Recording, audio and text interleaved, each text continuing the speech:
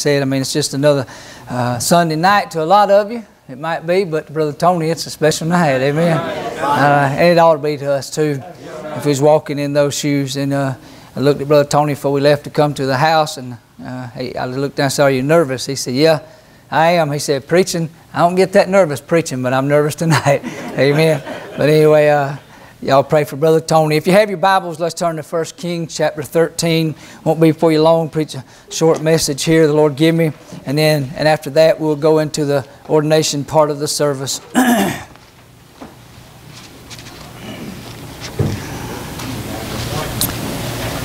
1 Kings chapter 13, we'll begin reading in verse 1 and read down to verse 6.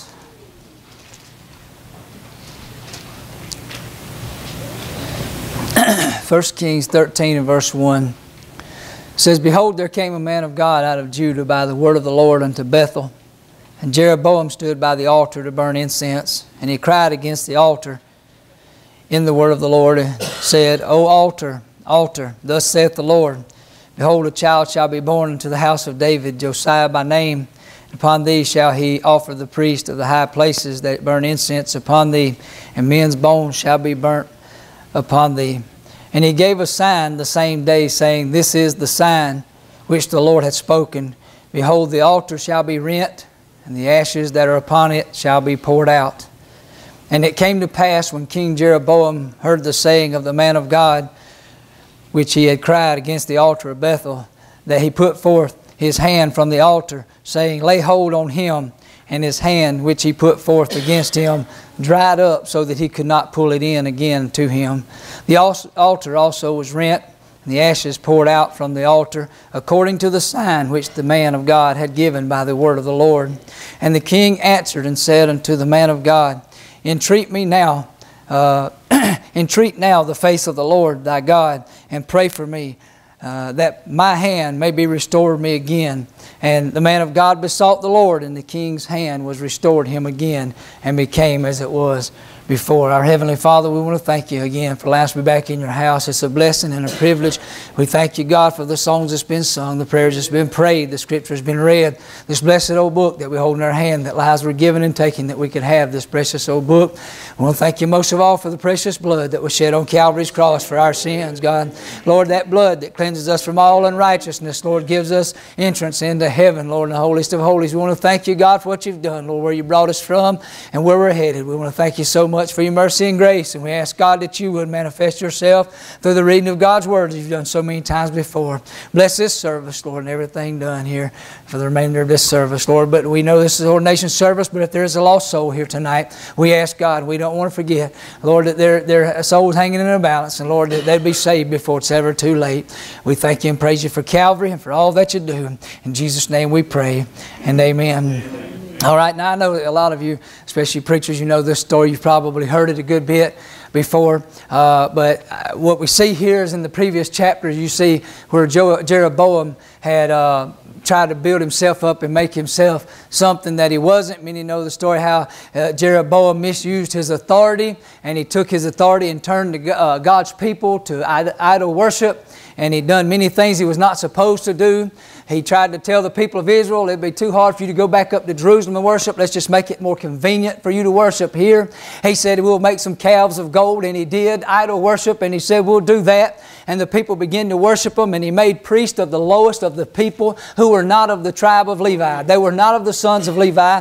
But he made them people, those priests who was not supposed to be priests. Then God chose this man of God to go in and destroy the altars that Jeroboam had built. He told him to destroy these altars that they worshipped on. And God used this preacher, and God built this preacher up to the point to where this preacher had respect of everybody in the land at this point in time. After he done what he done, he had everybody's attention. God had built this man up so much.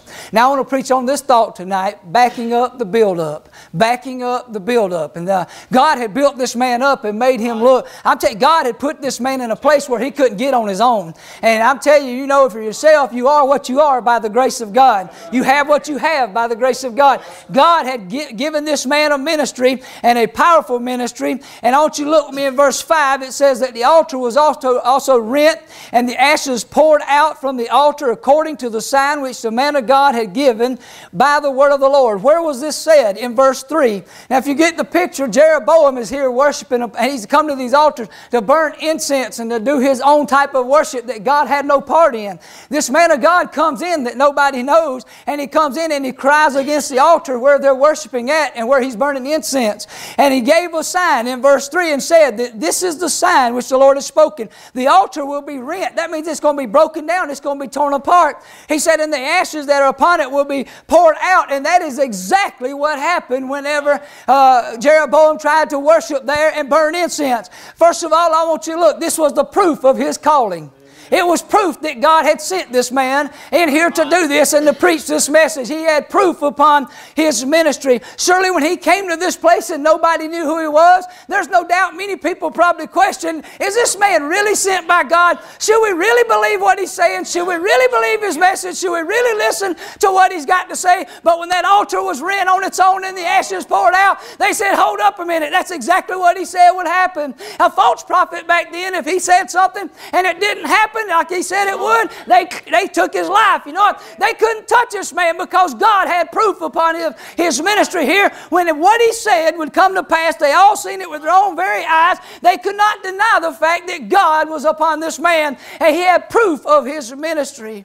We see the proof of his calling and the proof of his ministry, but also in verse 4, let's look at the protection of his ministry. In verse 4, it came to pass when King Jeroboam heard the saying of the man of God, which he cried against the altar in Bethel, that he put forth his hand from the altar, saying, lay hold on him. See, Jeroboam didn't like this, that this man came in to interrupt his idol worship. He didn't like the fact that Jeroboam was doing his own thing. And then here comes this man of God, comes in and he puts a little wrinkle in it. And he says, this is where it's going to be. God done sent me here to do this. And that's exactly what's happening. Jeroboam didn't like it, and he stretched forth his hand and just pointed at the man and said, lay hold on him. And about that time, God withered his hand back up to him and drew it to him, and he couldn't even point at the man any longer. I'm telling you, God's protection was upon this man's ministry. Thank God for his protection. When the devil tried to get to Job, God asked him, said, have you considered my servant Job? He said, how can I? You done built a hedge about him. Hey, that tells me the devil done tried to get to Job before, but he found out there was a great hedge and he couldn't get there.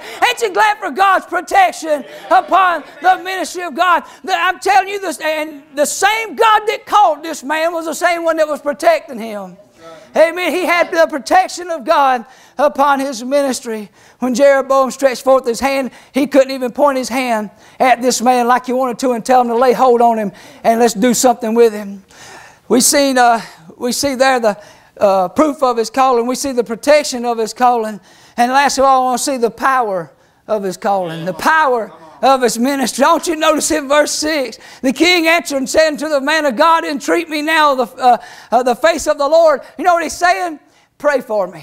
Pray for me. I can't get a hold of God where I am, but I'm sure you, after seeing what just took place in my life, seeing what you just preached and what just come to pass, I'm sure you can get a hold of God for me. And my hand's withered, man. I don't know if I can use it. He said, would you entreat the Lord and pray for me? The same one he pointed at and wanted him done away with, now he wants him to intercede for him and talk to God. We see here, not only did this man of God have proof upon his ministry, the protection of God upon his ministry, but now he had the power of God upon his ministry. The way that God was using this man, he had power. He prayed for this man and his hand came back to normal. Ain't that something? We saw that. We say, man, there's no doubt that's proof that, man, God is on this man and there's God's protecting this man. I can't even stretch forth my hand to touch him. I can't do anything with him. And now I'm in need and I got to ask the same one I didn't like 5 seconds ago to pray for me and help me because I can't help myself. God put power upon this man's ministry. Just like that, this man, his ministry went from way down here to way up here. Why? Because God was upon his ministry. This could have been a great revival. There was no limit to what could happen in this man's life and what God could do with this man's life. There was no limit to it. It could have been one of the greatest revivals of all time when he came in there and destroyed the altars, the false altars, the idol worship, and done away with all that thing, obeyed God, and I wish I could tell you that's the way the story ends. But it's not. I'm preaching on backing up the build up. Because see, God had done built this man up to be something that he never has been before. And that's not the way the story ended. For sake of time, I just want to take you a walk through the rest of the chapter. This man, after all this happens and he prays for Jeroboam and his hand's restored, the whole city's just like, they got attention on this man. You say, how you know? You'll see in just a minute. He goes to walk away, and Jeroboam says, hey, won't you come home with me? Won't you come home with me? I want to feed you, give you some water to drink, and give you a reward for what you just done for me. He said, you could offer me your whole house and I wouldn't go home with you. He said, why not? He said, because God told me before I came here not to eat any bread here, don't drink no water here, and not to go home with anybody. Do you know the very things that God told him not to do is what the enemy offered him? The very same thing that the enemy does to us. The very things that God says, that's what you don't need, is the thing that the enemy is going to offer you. He said, I can't do it, man. He said, let me tell you something. God told me not even go back home the way I came. I'm going home a different way. And he went home a different way. I'm telling you what, God done built this man up, and he was doing great. But see, there was a lot of people at that worship service that saw what took place. And they said, two sons go home, and there's this old prophet sitting at home. And he's sitting there, and he hears about the service, and the two young men go in and say, Daddy, you wouldn't believe what happened. No doubt when they told him what all happened, it probably was a flashback in his mind when he was in the will of God, and God was using him too. Because he was an old prophet, the Bible said. He said, which way did that young man go? And they told him which way he went. He saddled an ass and he went and found the man. He said, are you the man of God out of Judah that just done all these miracles, done this great work over there to King Jeroboam? He said, yes, I am. He said, won't you come home with me? I want to feed you and give you something to drink. Come on. He said, God told me not to eat, not to drink here, not to go home with you. He said, I'm not going to do it. And this is what the man said. But an angel spoke to me and told me it'd be all right for you to do that anyway. Be careful for those people who say an angel spoke to me, and it's always contrary to what God's Word already says. It was contrary to what God already affirmed in this man's heart, and he already knew what he was supposed to be doing. And this old prophet comes along and says, an angel spoke to me and gave me a different vision than what he gave you. Listen, if what God gave you worked over there with Jeroboam around the altar, it'll work from here to the rest of your ministry. You don't have to change it. Listen, you don't have to listen to somebody else. This man had it all going as long as he obeyed God. But you know what happened? He listened to that man. He went home with that man. He ate with that man. He drank with that man. And then God spoke to that old prophet probably for the first time in many years and said, he's going to die before he gets out of your sight good. And he had to tell him, and the man got up and left, and the Bible said a lion killed him right out the door on the way.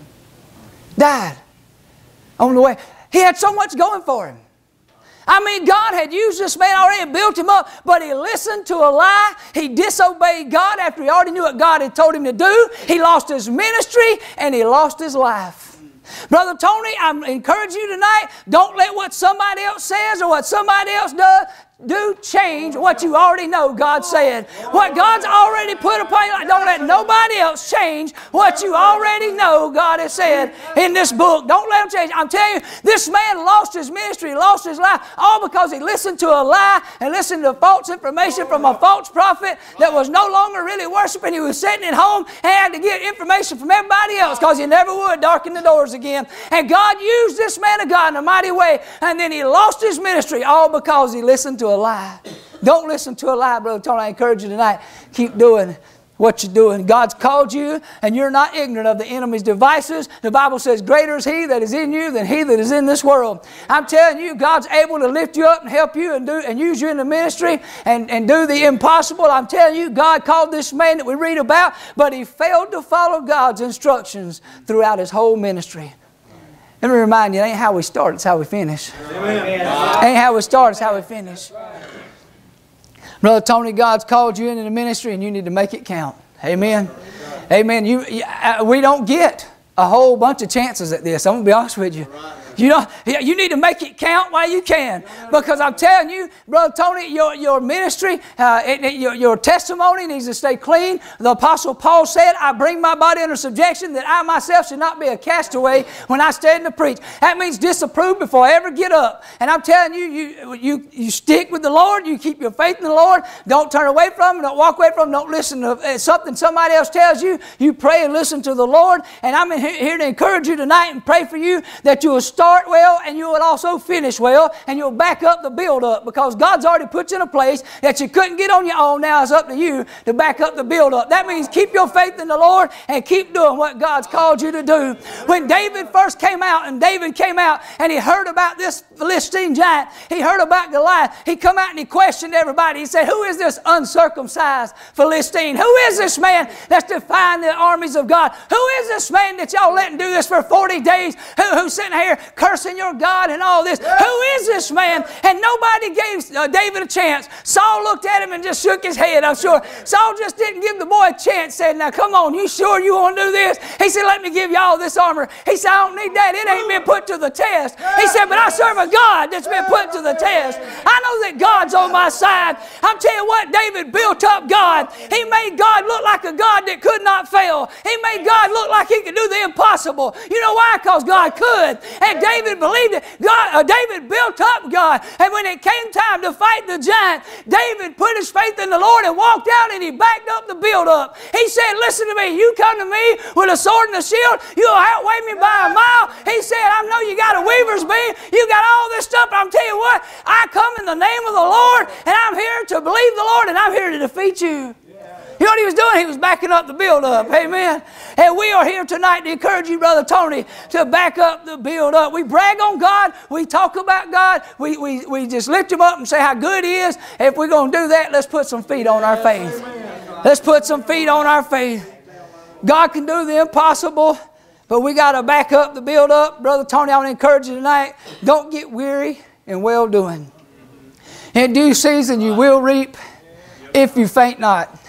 Help can't help tomorrow if you give up today. Don't get weary in well-doing. The Bible says be instant in season and out of season.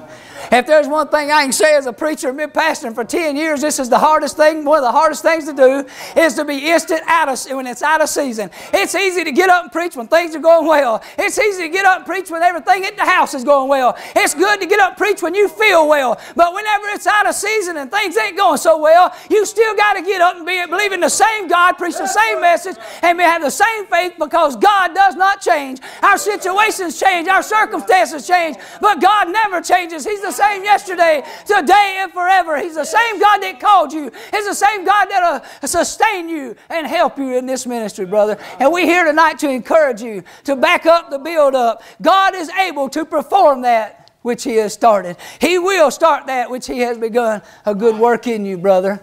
Amen. Backing up the build up. This man of God had it all ruined. His whole ministry and everything, because he listened to a lie. And he went on a different road than what God had set for him.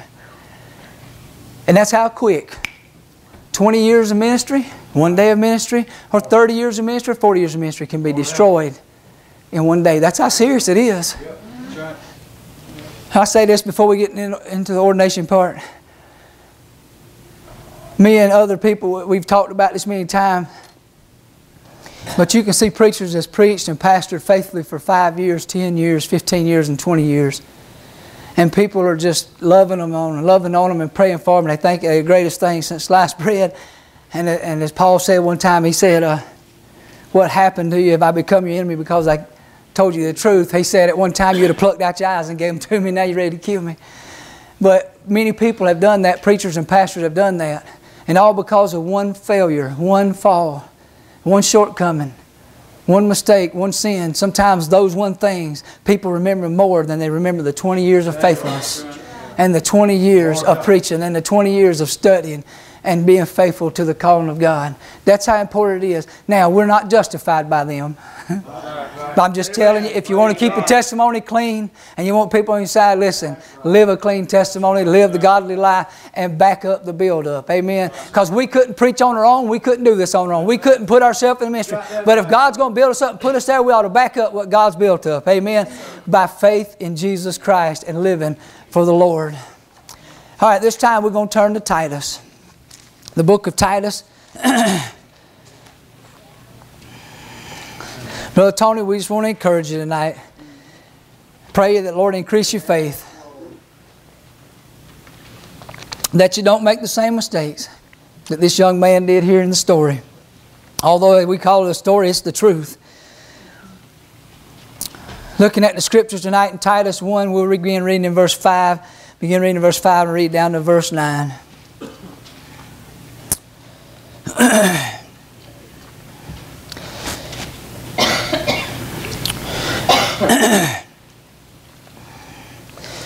Titus 1 and verse 5 says, "For this cause left I thee in Crete, that thou shouldest set in order the things that are wanting, and ordain elders in every city, as I have appointed thee. If any be blameless, the husband of one wife, having faithful children, not accused of riot or unruly. For a bishop must be blameless, as the steward of God, not self-willed, not soon angry, not given to wine, no striker, not given to filthy lucre." That's money for the wrong reasons. "But a lover of hospitality, a lover of good men, sober, just, holy, and temperate." Now, a lot of people put a lot of emphasis on those what I just read, but this verse 9 to me is one of the most important ones. "Holding fast the faithful word as he hath been taught, that he may be able by sound doctrine both to exhort," that means exhort the church, "and to convince the gainsayers." Amen. Amen. As we go into this ordination service, I just want to kind of pray over this, the scriptures, and before I give charge to Brother Tony, let's pray. Our Heavenly Father, as we come before you, we want to thank you for your mercy and grace, and thank you, God, for the calling that you've put upon Brother Tony's life. God, for we know how serious this is. God, we know how big of an important decision it is in his life, God, that he's made here to follow you and to walk by faith and put his faith and trust in you and to lean on you. We ask, God, tonight that you would encourage him, increase his faith, and we pray, God, that we somehow, some way would be an encouragement to him and help to him. God, most of all, we pray for him that he'll always put his trust in you, not lean to his own understanding, and acknowledge you in all ways that you may direct his paths. We thank you and praise you for all that you do and all that you've done. In Jesus' name we pray, and amen. Amen. We're assembled here tonight for the ordination of Brother Tony Ramey. After Brother Tony came here some years ago, then he became a member here. He been in fellowship with people of like precious faith for quite some time. Recently the church set him aside under the watch care of the church, and we of God's Healing Springs Baptist Church and the participating presbytery here, we find no reason during that time of watch care that we should not ordain Brother Tony Ramey. Most of you know he's been to Bible college. That don't mean he had to be. He's had to be called by God. Amen. The Bible said, "How shall they preach except they be sent?" There ain't nothing wrong with Bible college, but he's been to Bible college. He's proven himself to be faithful. He's preached here many times, and other places he's preached.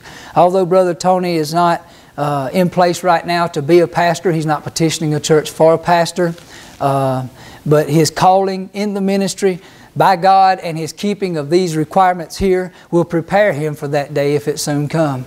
Amen. But today we are ordaining him as a preacher of the gospel of Jesus Christ. That's what we're ordaining him for, which would carry many of the same requirements and many of the same principles of what we just read. Because if, as Brother Tony's I've already said, if you don't keep a clean testimony, you will not be able to exhort the church. The church will not have confidence in you. If you do not keep a clean testimony and you do not live what you preach, then you will not be able to convince the gainsayers. You will not be able to convince those who are lost that they need to be saved. With that being said, tonight, Brother Tony, we charge you this day to walk worthily of the vocation to which you are called by God, seeking always to bring honor to the name of Jesus Christ our Lord, to diligently and faithfully perform the duties of the ministry of the gospel. We charge you to do these things, keeping in mind the words of the Apostle Paul, who said, "Forgetting those things which are behind, forgetting those things which are behind, not dwelling on them, and reaching forth unto those things which are before you, and press toward the mark of the prize of the high calling of God in Jesus Christ, striving to be the biblical example that you ought to be for the church and for your fellow man. Brother Tony, at this time, do you accept these charges and responsibility of the calling upon your life into the ministry of the gospel of Jesus Christ? Yeah. Amen. If you would, Brother Tony, let's come forward right here. Right here.